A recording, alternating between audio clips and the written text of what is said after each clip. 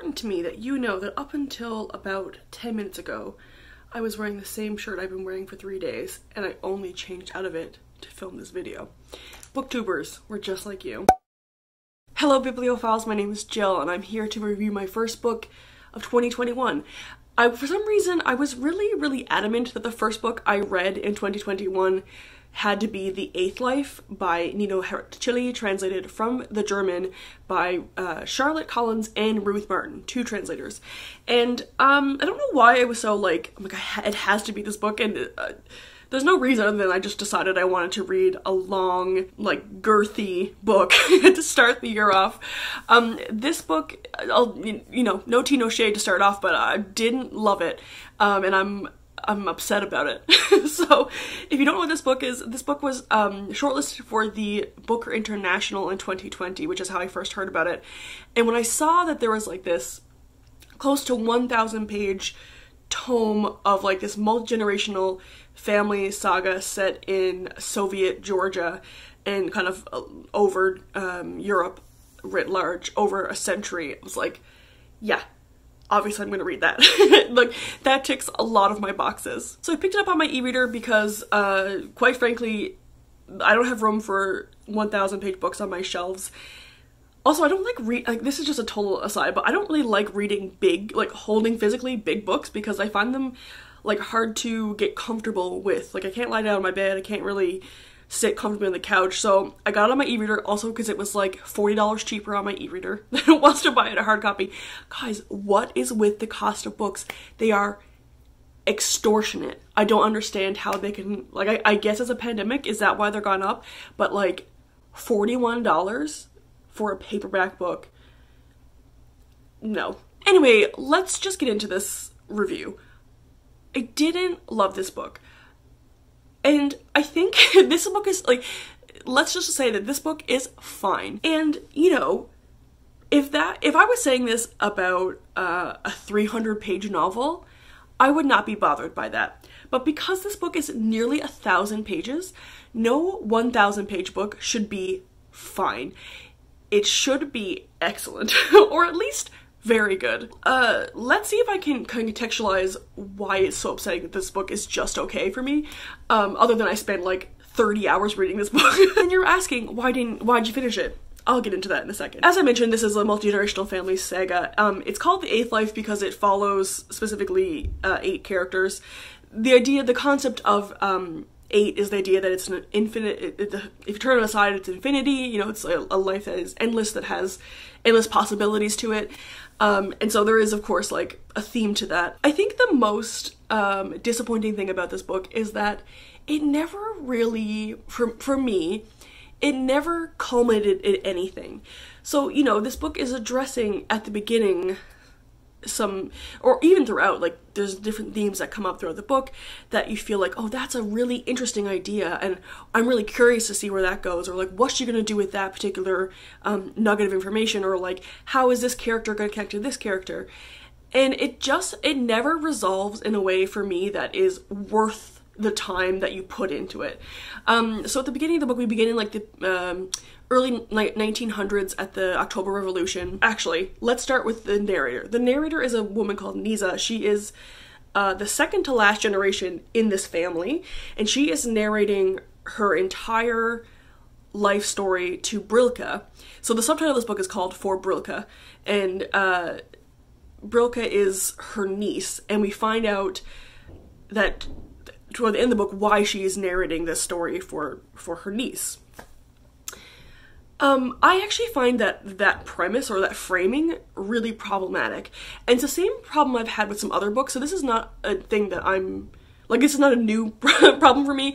I don't know if I knew this, if I would have been as keen to pick up the book, but I don't really love it. So if you can hear like crazy noises, they're doing construction upstairs above me, and I don't know how to get some peace and quiet in this building. But anyway, so what the narrator is doing is she's giving a lot of detail about her great-great-grandfather, her great-grandfather, her great-grandmother, like these people in her life through a century, and like really specific, intimate details of their thoughts, of their daily actions. that she just like couldn't know. Like no matter how much research someone does, no matter how much gathering of information you do, no matter how talking to someone you do, you couldn't know unless you were in that person's head. Because you also, like, no one could remember that stuff. And a lot of people that she's talking about in her lifetime are, like, her great-great-grandfather is not, she's never met him. And so, like, his memory is, like, twice or 3 times removed from her. So I find that, like, the suspension of disbelief between a person who is supposed to be telling, like, their own kind of memoir story to someone else, but yet also they're saying things they could not possibly know, really, I can never really get on board with that. I find it really kind of disjointed when I'm reading, especially because the narrator frequently interjects and says stuff like, you'll see Brilka, or like, she'll kind of like, say like, you know, you're like, how could I know this, Brilka? And I really don't like that at all. I find that it really breaks the fourth wall, takes you out of the story, and I find that as a reader, not enjoyable. I'm always wary when it's a book in translation to be like, is this like a structural problem or a storytelling problem with the book, or is this just something that's lost or translated differently in translation? So, you know, there's always that caveat when reviewing a translated book, I feel. There are some really interesting themes explored in here. So again, because we're following over a century of time, and there are some really interesting characters, mostly women. We're looking at mostly women in this particular family. The women are, you know, I will say that all the characters are incredibly well developed. They're all distinct from each other. They all have very strong personalities, or if they're not strong personalities, they are very well crafted personalities, so you know who these people are. But I found that doesn't matter. It didn't make me root for them more. It didn't make me care about them more. As the story went on, the people I was most interested in became less prominent in the story, as happens with generational stories. Like, people who get older tend to take up less space in the story as people who are younger and closer to the narrative. So I found the people, like, the closer we got in time to present day, the less I cared about the characters. The other thing about this book that I thought, like, really was such a disappointing, like, payoff was, I watched an interview with this author where she had said that she wanted to write like kind of a classic story that had like a curse in it, so like a family that's cursed throughout generations. And the way that she kind of captured that was through this idea of the great-great-grandfather. He owned a chocolate or a confectioner's chocolate shop, and he had this recipe for this chocolate, like black chocolate, that whatever the ingredients were, they were like a magical combination of ingredients, and whoever drank this would be lured by the scent, and they would drink it, but then they would be doomed for the rest of their life. And like, so the curse was packaged in this like chocolate thing, which I thought was kind of cool. Like, as a concept, cool. But as it played out in the story, I genuinely felt like it was such a throwaway / tack on piece of the storyline. Like, it didn't matter. You could have removed that and it would make no difference. Because the point is, of course, like, as any kind of long family story is, these people all have tragic things happen to them in different ways. Some of them are like political related, a lot of them are really personal, a lot of them from their own decisions, a lot of them externally from outside forces that they have no control over. And it seems like it just keeps happening to this family. But I don't think we needed a curse to make that believable, because I think that actually happens, like, especially in a time of turmoil and tumult. Is that a word? Tumultuous? A tumultuous time, with so much upheaval in the Soviet Union, especially in this kind of, especially post the First World War, up until like the late 80s. There's a lot of change, a lot of instability, a lot of need and want. And I also think that what makes some stories about the Soviet Union quite interesting, about people who had to make do without a lot, is not really in this story, because one of the characters is, he's very high up in the MVD or whatever, I can't remember what it's called, but basically he's like working for the KGB / one of these kind of government organizations, because the name changes a bit throughout the story, so I'm not actually sure where he works, but basically he has a lot of money, and he's high up in the government, and he gets what he needs and what he wants, and it just was like any kind of sense of financial struggle or like kind of cultural struggle is kind of absent from this book. There are some peripheral characters who struggle with, like,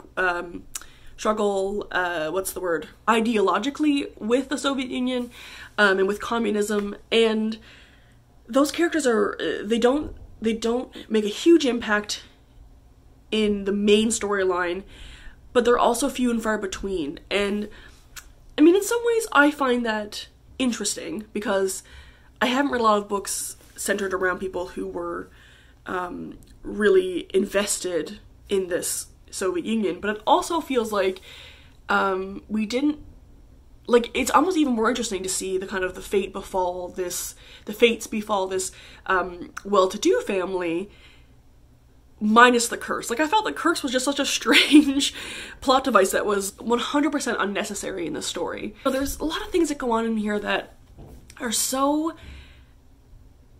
interesting commentary, super compelling nuggets to think and play with, but they're never resolved. Or they're never really addressed in a way that is satisfying, they weren't satisfying to me as a reader.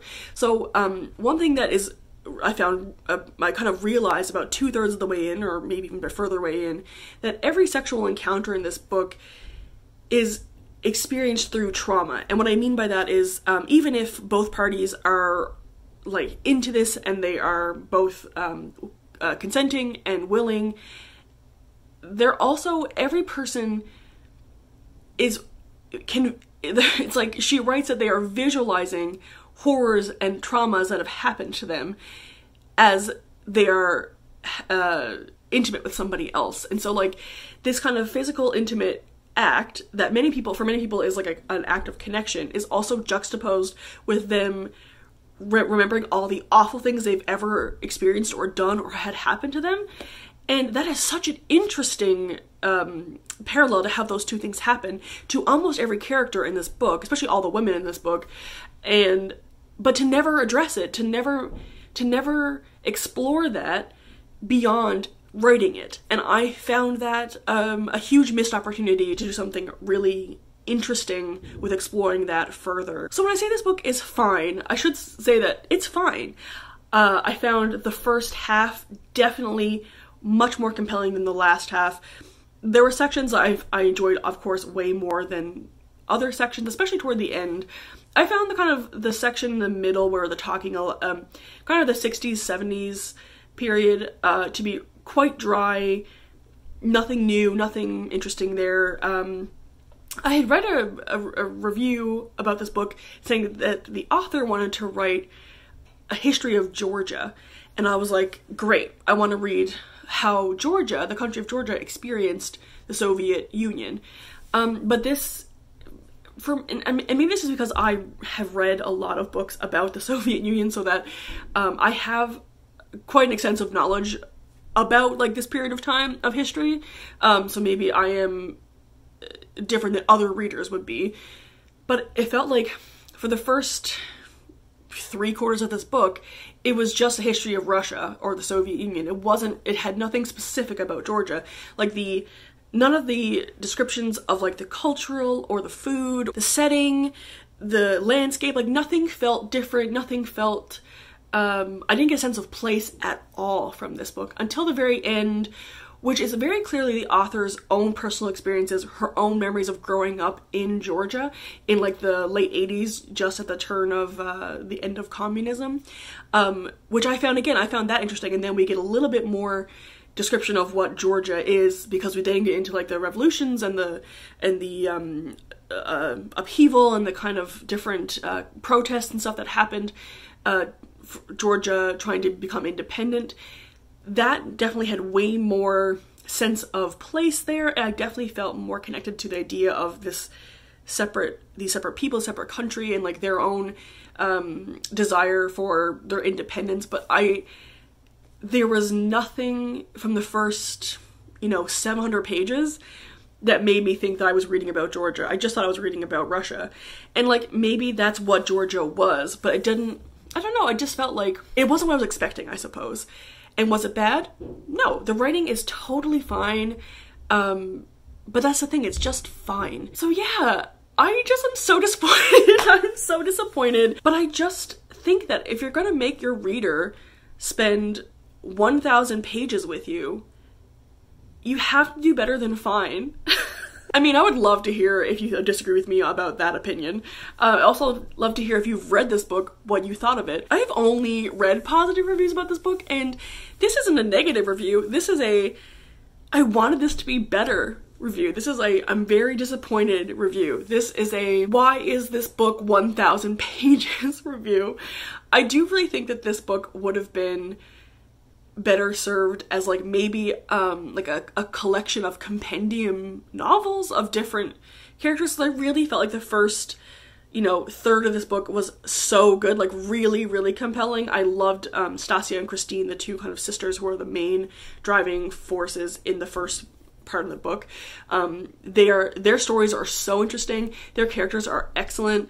I really liked that part of the book, and I just felt like it would be wonderful if the whole book felt like that. If you really just want to spend 1,000 pages with this family who are not likable, but who are compelling, then I would say go ahead and do it. But I also would just say, I feel like a child like throwing tantrums, like I wanted it to be better. Last year I read a lot of big books, more so than I had done in previous years, and I really started to get along with big books. I really enjoy, I enjoy the kind of settling in and spending that extra time with these characters. And I think that's why I was disappointed, is that I really felt like I didn't want to spend time with these characters toward the end. I just wanted it to be over, and that is not a feeling I wanted to have reading a 1,000 page